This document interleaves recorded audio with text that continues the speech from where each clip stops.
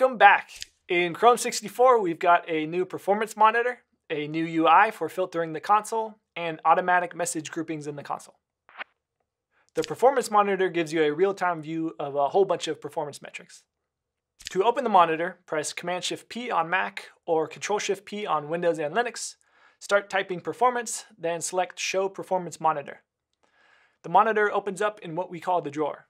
Press Escape to hide or show the drawer.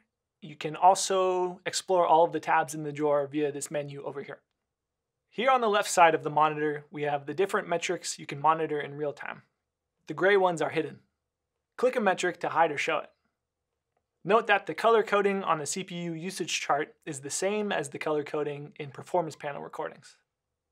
Note also that the frames metric refers to document frames, not frames per second. If you want frames per second, use the FPS meter, which you can open via the command menu. If your pages are logging a lot of messages, the new Console Sidebar can help you filter out the noise and focus on the messages that you care about. Over in the console, the sidebar is hidden by default. Click Show Console Sidebar to open it. This top item is equivalent to showing all messages. Expand it, then select one of the scripts below to only show messages coming from that script.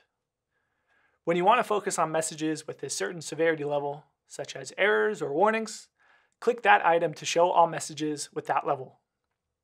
Or expand the level and select one of the scripts below it to only show messages from that script that match that severity level.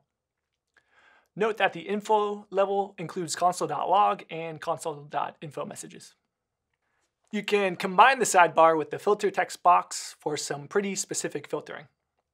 For example, you can enter a regular expression in the filter box, or you can type a minus sign followed by some text, and the console hides any message that includes that text. The last feature we've got coming in Chrome 64 is automatic message groupings in the console.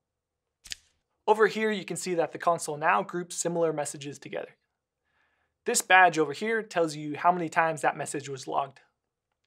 Click to expand the grouping and see each individual message. You can uncheck the Group Similar checkbox if you don't want this behavior. That's all for Chrome 64. Here's a bonus tip that makes it easier to work with elements that have hover effects. Here I'm looking at a little demo that showcases a bunch of different hover effects. Suppose I want to inspect or tweak what CSS gets applied to this element when I hover over it.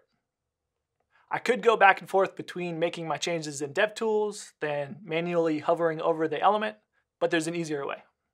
Inspect the element, then open the Toggle Element State menu, then check Hover, and I force the element into the hover state, even though I'm not actually hovering over it. DevTools puts a little orange dot next to the element in the DOM tree to remind you that you're messing with its state. That's it. Thanks for watching. See you in 6 weeks for Chrome 65.